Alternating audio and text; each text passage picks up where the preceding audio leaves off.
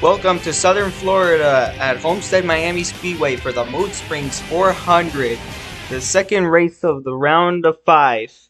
Let's take a look at our starting grid. In row 1, we have the 28 Phil Thankson and Cal Weathers. They both started on the pole, determined for a win.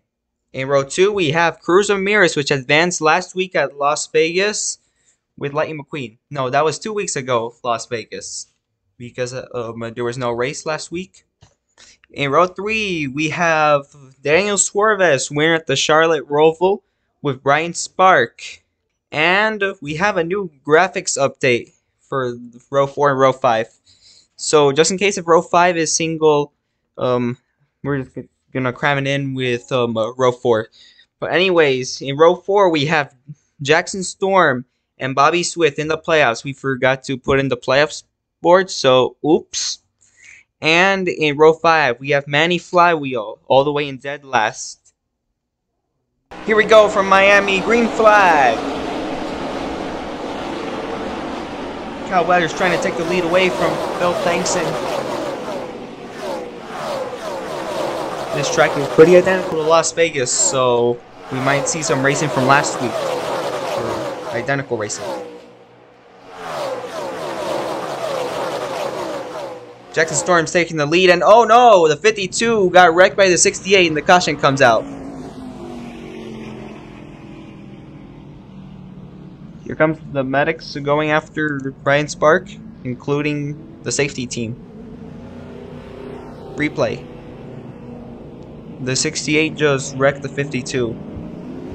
So, there's a high chance that he will be towed. And for some reason, Brian Spark did something that made no sense, where he just turned directly into the wall in the backstretch.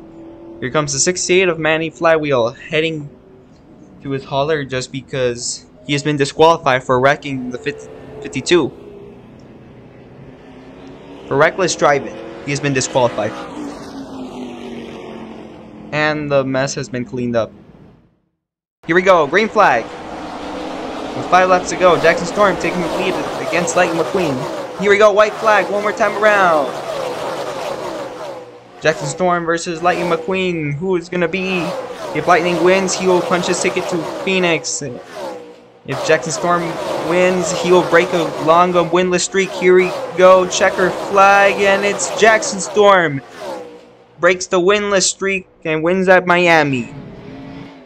Here he goes doing the burnout.